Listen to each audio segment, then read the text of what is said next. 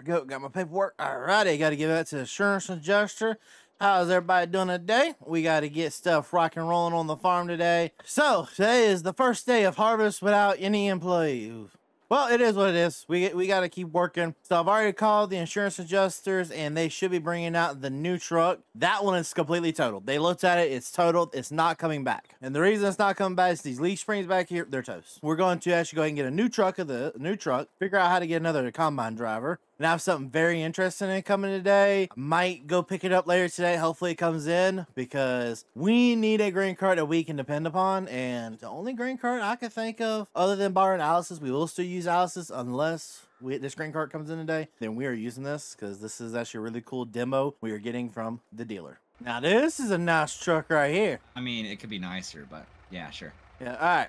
Here's your paperwork. Here is the key to that truck over there. All right, I'm gonna let you, if you want to go ahead and unload that beautiful new truck, I'm gonna get the good old tractor out. We'll see if we can load it up. All right, how's that look? Yeah, that's a lot better. There you go. It's on the trailer. Yeah, now take that hunk of junk and get it out of my sight. Thank you, sir. Out of your sight. Got it. You know what? Let's at least look around. Actually, it's a really nice truck. This is supposed to be a 2017 Ford F550. So somewhat close to what we had before, except newer and a lot better.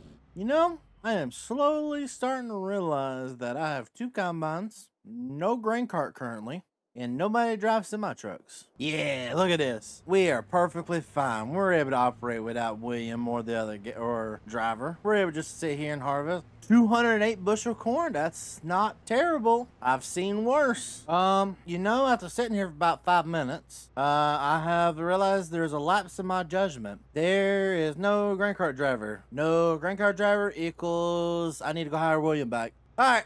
Let's pack this up. I need to go find him at the co-op because I am not about to sit there and be my own grain cart driver as I'm the corn harvester. And plus, it doesn't help. The dealership's giving me a call saying that the new surprise is over there at the dealership. We got to go. We got to get over there and get that. I need William ASAP. I'd like to get driver eventually too. I mean, I know they messed up and all, but sometimes you got to forgive and forget. What are you doing? Well, I realized that not having any workers is worse than having bad workers. Well, I mean, you got a point, but now you know, I'm busy. I mean... I'll give you an extra Slim Jim. Oh, fine. You want to turn your combine off first? Yeah. You don't want to waste that diesel. That stuff's almost $5 a gallon right now. Wait, is this a new truck? Oh, yeah, 2017. Huh. The other one, could you believe it had a bent frame? Shocks were completely out of the back rear. A lot of issues with it. Yeah, I don't know how that would have happened. I mean, maybe it's these roads, you know? Yeah, it was weird. I was talking to them trying to find a new grain cart, and they said, well, we'll let you demo a grain cart for the rest of the year. Apparently, it's supposed to be big, and it's supposed to be beautiful. Hey, I like the sound of that. This is our demo right here. This is the only demo on the lot, it looks like. It's just a Case Quad Track 715 with a ball. Oh my. Nate, that holds 2,850 bushel. Hey, I can live with this demo. What about you? Oh, I could. Woo. All right, we got to hear it. This sounds cranked up. We got to. You ready? Yep, start it up.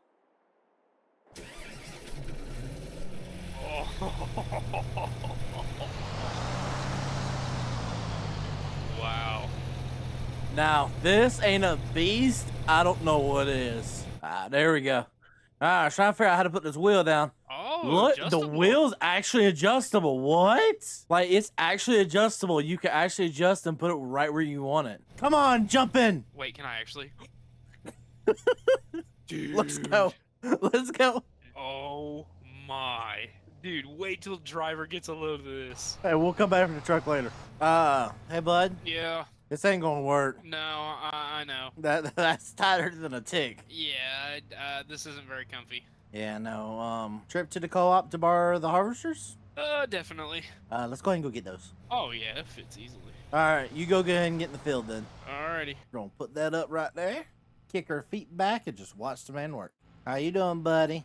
Good. This is actually nice not to be in an 8-row. Yeah, well, at this rate, we can just fit all the corn in this. That is true.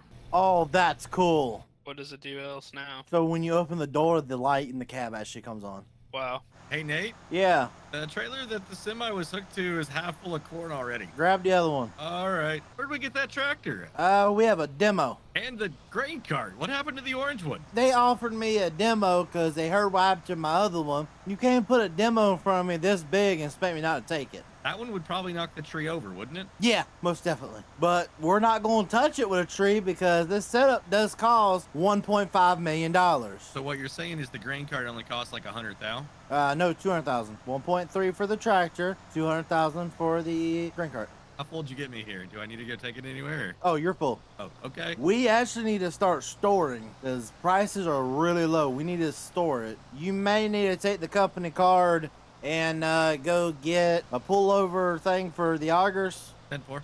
Yeah, I can go grab one. There's another load done. Hopefully we can go ahead and get this thing knocked out pretty quickly. We got a little too much work to do, bud. I'm on my way back. Have we thought about upgrading the semi at all? She's fine. She ages like fine wine. I'm not saying she ain't looking good, but maybe a little bit more performance would be all right. One day, not right now. William, do you want to are we taking this down there to the plots to start those, or are we leaving this up here? We're gonna take it down. Alrighty, driver, if you want to park that truck in the field and take this truck over here, that'd be appreciated.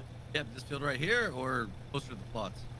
This field. Because you'll take this truck right here. Should be plenty. Big enough. Alright, William. You're the head of all this, so explain. All right, I guess we can start off with the combine. You guys are probably wondering, okay, 4-row head, what's going on here? Well, this is a TR twin rotor New Holland. So what we're doing basically here is we have 4-row plots, and it's going to go up into this combine, and we are going to read what yields we're getting. We will take it over to the small weigh wagon and then weigh it, see what we're getting overall for moisture content and yield. We'll dump it in this trailer, and then we will see who has the best yields. Question. Go for it. Can we turn it into popcorn? If you like. Perfect. Let's get it going. Okay.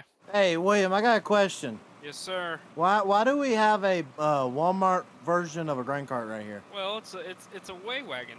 We don't need a grain cart for this. I mean, if you want a grain cart, your grain cart's turn around. It's right there. Yeah, I know, it's beautiful. Whatever. So off this first plot, so what have you received already? So this is actually an experimental plot. This is not out yet, but we're hitting about 238 bushel on a new brand blend of decaf. Okay, what's it blended with? Well, it's a 35 ribs, so we're looking at new genetics.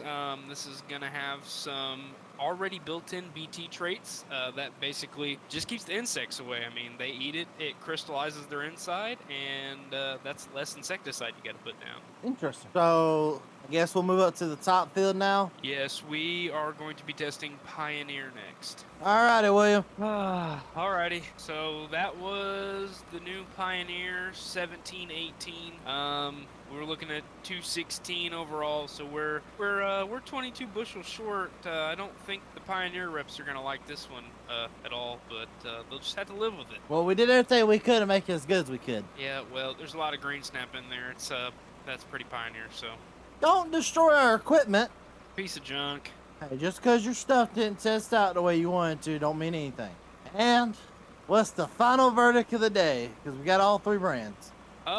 They actually all went down. Hefty got 210 bushels, so your winner is Decab. Knowing the year they had, I'm not surprised that their genetics continue to improve. So what you're saying is we should probably just go ahead and make like corn maze out of this stuff? Yeah. Perfect. So let me go ahead and get on phone my local decab dealer, and I'd say buy it up. yeah, we're gonna buy us some decab.